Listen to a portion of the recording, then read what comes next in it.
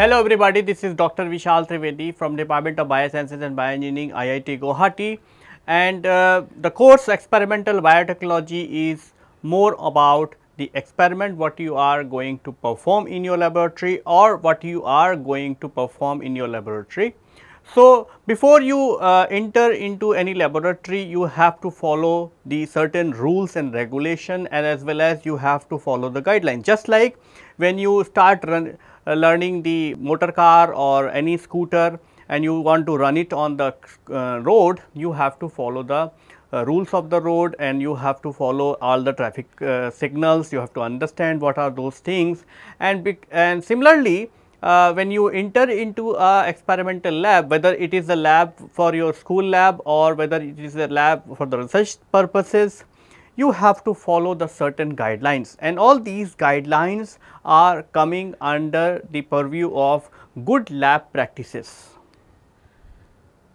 So, the good lab practices are the set of guidelines what a person has to follow when he will going to perform the experiments in a laboratory, and as per the definition is concerned, the good lab practices are the practices which are actually embodies a set of principles that provides a framework within which the laboratory studies are planned, performed, monitored, recorded, reported and archived, which means the good lab practices are the set of the guidelines which actually are going to follow by everybody when you are going to plan the experiments, what are the different information you require, what are the different biohazards you are going to generate, and what are the outcomes of that particular experiment. So, it is not important that you are doing an experiment, it is also important that you should do the experiment under the certain guidelines, so that results what you are going to come out from these experiments are actually be reproducible, and the documentation is also going to be in a perfect shape, so that the other people also could be able to follow the experiments, could be able to replicate in their labs, and that is all comes under the purview of the good lab practices. The question comes, why there is a need for good lab practices. So, in the beginning of the 19th centuries, the people were not following a good lab practices, and as a result they were actually not documenting the procedures, they are not documenting the data, they were not documenting the results properly, and because the scientific community wants to replicate those experiments, it was very difficult to replicate because the minute experimental details were missing. In some cases it was very problematic, because you can imagine that there is a biopharma company who is actually producing a medicine or who is developing a medicine. This medicine could be for the cure of cancer and all other kind of thing, and they are claiming something, like they are claiming that this particular medicine is going to cure the cancer patients, but the data what they are providing cannot be verified until they are not going to tell you the procedure. So, realizing this fact, the Food and Drug Administration of the United States of America realize that people are doing the malpractices, people are not reporting the acute total procedures, and as a result they said that we actually require a set of guidelines we have to, and that these guidelines has to be followed by all over the world, so that the scientific community are going to perform the experiments with a set of rules and regulations, and as a result you can be able to perform these experiments, you can be able to reproduce these results, and that is how it is actually going to bring more and more transparency. So, for this purpose the Food and Drug Administrations are actually formulated the International Economic Organization, the Organizations for the Economic Cooperation and Development, that is OECD, and the OECD is the organization which publishes the principles of GLP in 1981 under the name OECD guidelines for the testing of chemicals that were internationally required. I have given you the link which you can actually follow to understand and read the complete guidelines about this particular the OECD guidelines, what you have to follow. I am only going to give you a summary of some of these guidelines, what you should follow when you enter into a research lab or to your school lab, so that you should be able to protect yourself while you are doing this experiment. On the other hand, whatever the data you generate could be based on the scientific principles that could be reproduced by the other scientific community, and it should at the end going to help the human society. So, there are guidelines which are recommended that you should follow this, and there are the guidelines that says that you should not do this when you are inside the lab. So, let us see what are the recommended actions. So, in the recommended actions, you always, when you enter into a lab, you always wear the appropriate equipment of the personal protections. They include an apron, a pair of gloves, safety glasses and the shoes. So, what you see is that in the lab you actually uses the two different types of gloves. One is called as the latex gloves. These latex gloves are only to protect you from the getting exposure to the chemicals or to getting the exposure to the some kind of dust and all other kind of material what you are generating in your laboratory. Apart from that, these are the rubber gloves which people normally use when they are actually handling the hot liquids, like suppose you are boiling a solution into the microwave and you want to take out. So, these are the microwave gloves. Apart from that, you always should wear the aprons, because the purpose of wearing the apron is that if in case there will be any spillage from the chemical reactions, or if there will be any spillage from the for example, if you are growing a bacteria which is infectious and if you are getting some spillage from the flask, that spillage is not going to get into your own clothes.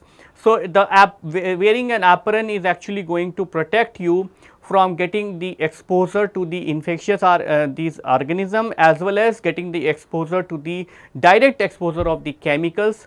So, if you wear the apron is made up of thick cotton cloth. So, it actually kind of a first layer of protections that you should not get directly exposed to the chemical as well as the infectious organisms. Apart from that, you also have to wear the safety glasses. The safety glasses are mostly being used in chemistry laboratories, where it actually protects your eyes, because when you are doing some reactions and you do not know what kind of the byproducts are going to be generated or what are the products are going to be generated. So, when you are doing a reaction which is unknown or which is a newly you are doing something, so in that cases you have to protect your eyes. So, you can use safety glasses, and these safety glasses are actually going to protect you. Apart from that, you can also use the shield. So, shield is actually a kind of a face shield. So, that face shield is actually also going to protect you from the getting the any kind of spillage onto the face. For example, if these face shield are also being used very routinely in the hospitals or other kind of experimental labs, where you expect a spillage of the chemicals or the biological waste. So, in those cases it actually will not going to go into your face, and it is actually going to protect your body. Apart from that, if you are working with a radioactive material, then you also should use the radioactive shields. So, in the radioactivity, when you are working on a radioactive chemicals, like if you are working with the tritium or you are working with the P32 labeled ATP, then you have to use the lead wall. So, in the lead wall, what you have is you are actually having the bricks which are made up of thick lead bricks, and these bricks has to be kept in front of you as a wall, and then you are going to perform the experiment across the wall. So, the idea is that the any kind of radiation what is coming from the radioactive material is going to be going to be stopped or going to be blocked by these lead bricks, and that is how it actually not going to protect your body, it is not going to expose your body. Apart from that, you also have to wear with these radioactive batches. The purpose of these radioactive batches is that when you wear these, they actually are going to count how much radiation you are getting. So, when you are actually working with the radioactive material, especially like P32 or the tritium, the beta particles what is coming from these materials are actually going to be sensed by these batches, and then they are actually going to keep a count how much radiation you are getting, because it is not recommended that you get exposed too much to these radiation. So, in a timely manner you have to send these patches to the some of the radioactive agencies, and what they will do is they are going to count how much is the radioactive count present in that particular batch, and if that count is beyond a limit, then they will ask you to remain away from the lab, or at least not to perform any experiment with the radioactivity, because then actually it is going to be the life threatening. So, to monitor the health of the person who is performing the experiment with the radioactivity, you always have to wear these radioactive batches, so that while you are performing the experiments, because most of these radioactive radiations you cannot be able to see. So, that is why these batches are actually going to tell you that how much your body is receiving the radioactive radiations, and once it is crossing a particular limit, then they will ask you to wait and rest, because once you receive the radiations, the cells are going to die off, and then actually your radioactivity count is going to go down. So, then you can wait for some time, and then you are ready to work again. But during this information only you will get when you wear these radioactive batches.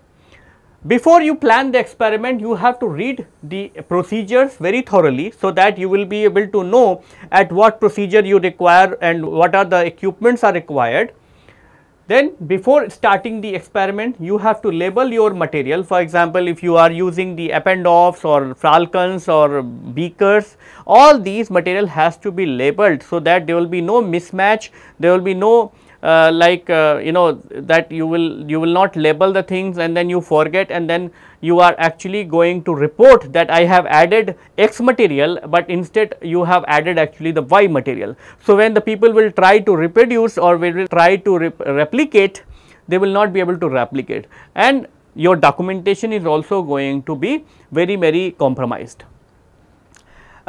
After that, you have to check the label of the container before using that container from the substance, because if the material is hygroscopic, you have to maintain the low moisture. So, you have to use it very carefully and then close the container. If it is a hazardous material or if it is a carcinogenic material, then also you have to take the proper precautions. You have to wear the gloves, you have to take the full precautions, or if it is a material which evaporates, so in those cases you have to take the appropriate precautions. Apart from that, you also have to be aware the location and the operating procedure of the safety equipments. So, you are going to use the safety showers, first aid kits, fire extinguishers and the eye wash.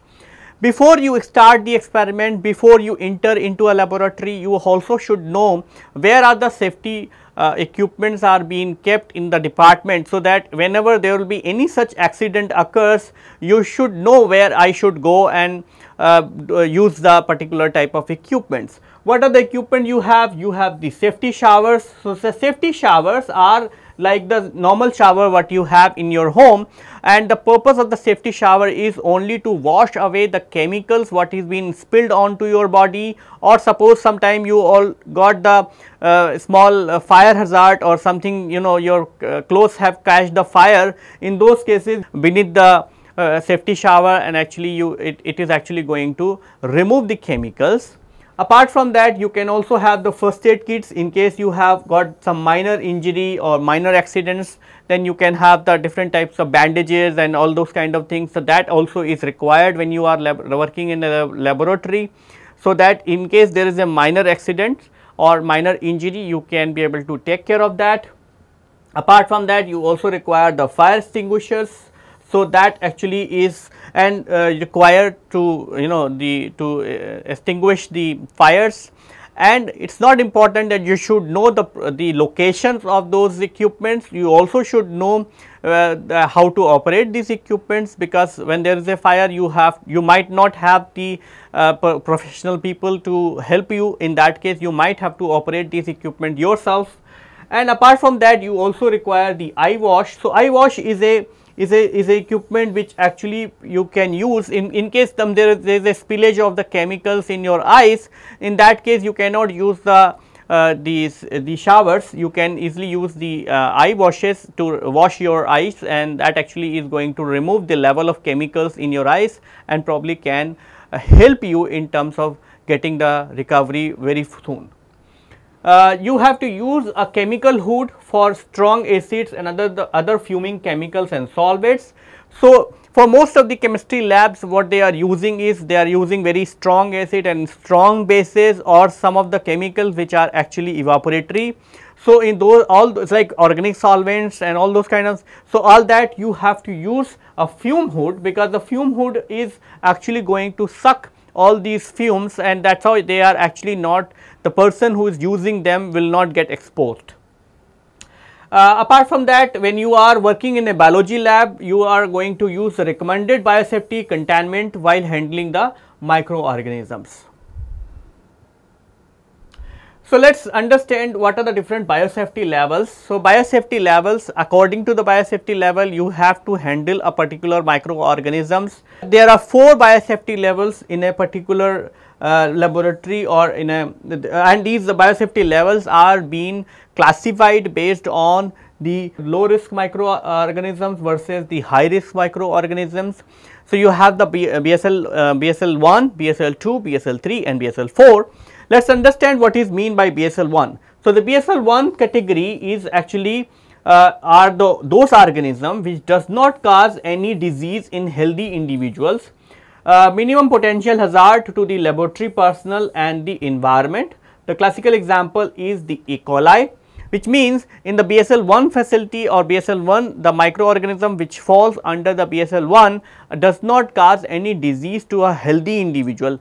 If you are immunocompromised or if you are having any kind of other diseases, then probably these microorganisms may cause a disease, but for a healthy individual, these microorganisms will not cause any disease. One of the classical example is E. coli. Then you have the BSL2. In the BSL2, you have the moderate potential hazard to the laboratory personnel and the environment, difficult to contact via aerosol in the lab setting.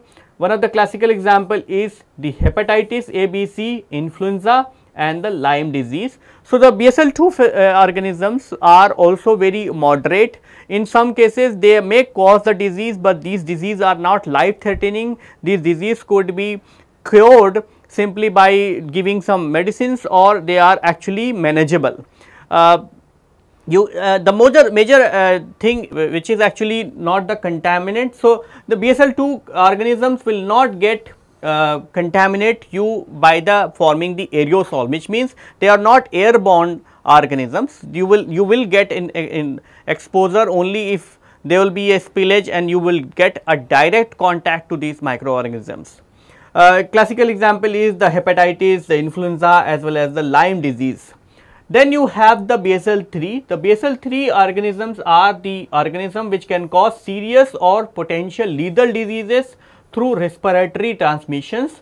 Examples are HIV, H1N1 flu, tuberculosis, SARS, rabies, Western Nile viruses. So, the BSL3 facility organisms are the organism which actually can cause very serious disease or life threatening diseases. They also get spread through aerosol. So, that is why they are very infectious, and you have to protect yourself from these microorganisms. The classical examples are the HIV, H1 flu, tuberculosis, SARS, and that is why you have to use the appropriate biosafety cabinets or the other kind of equipments to protect yourself. Then you have the BSL4. In the BSL4, you have the dangerous and the exotic posing high risk of the aerosol transmitted infections. infections caused by these microorganisms are fatal and without treatment or the vaccine. One of the classical example is the Ebola or the smallpox. So, BSL-4 is the category of the microorganism where which actually cause the fatal diseases and they are actually life threatening. So, in these cases the one of the classical example is the Ebola or the smallpox.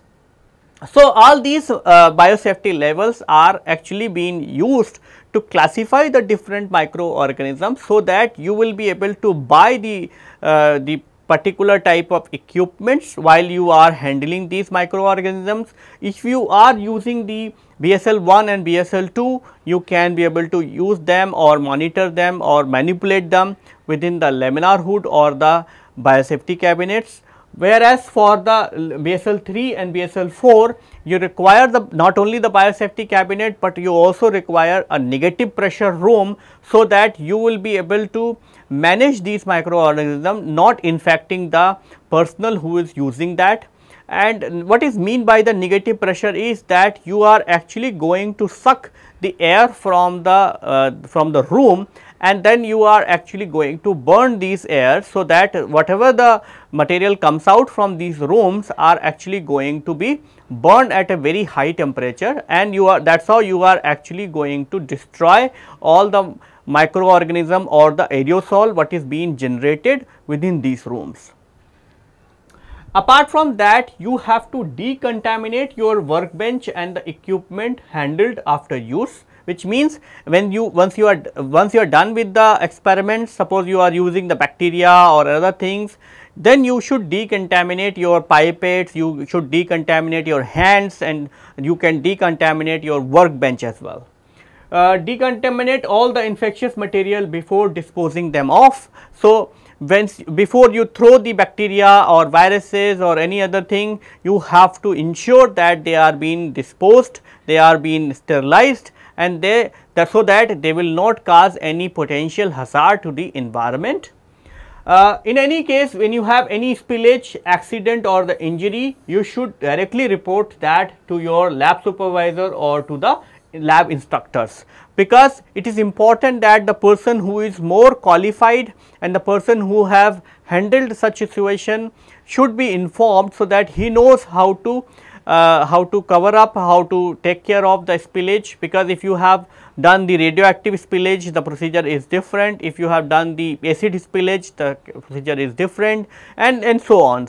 So, the procedure is required, a proper protocol has to be followed if you have done the radioactive spillage or any other kind of spillages. But that is why it is important that if you have any such accident like fire accident, spillage, all that has to be reported to your instructor or to the supervisor. And as I said, decontaminate all the infectious material before you dispose them off into the proper dustbins or the trash can. You can have the 3 step of sanitizations. You can have the sanitization, you can have disinfections, and then you can have the sterilizations. In the sanitization, you are going to do the surface clean, and you are going to reduce the microbial load.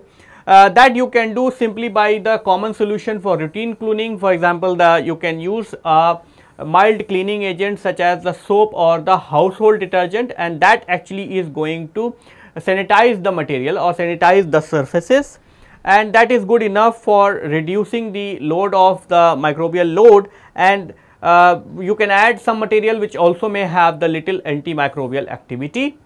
Then you can do a disinfection. Disinfection means you are going to kill the microorganism. So, the microorganism on the surface are being killed, inactivated, and made harmless. The solution for the simple cases of contaminations, you can use the quaternary ammonium compound, which are antimicrobial properties. They do not corrode the metal or damage the plastics. And then you have the third step, which is actually the sterilizations. Sterilization means the total removal of any contaminations, no viable microbes remain. This is reserved for the serious contaminations. You can use the oxidizing agents such as bleach or the hydrogen peroxide. Stick to the safety rules and do not use these agents on the plastic or to the metal surfaces. So, you have the 3 different options depending on what kind of the spillage you have done. If you can do sanitization, you can do disinfection, you can do the sterilizations, because if the material, if the microbes what you are using is falling into the category of BSL 1 and 2, you can do sanitization and disinfections. But if you are working with the microorganism which is falling under the category of BSL number 3 and 4, then you have to do the sterilization, so that the microorganism what you have spilled should be get killed and it should be removed from the surfaces. Otherwise, because it is a airborne and it can actually cause the fatal diseases, it will be problematic for the person who is going to get exposed. And as I said, you have to report all the spillages, accident and injury to your instructor or to the lab supervisors. With this, I would like to conclude my lecture here. Thank you.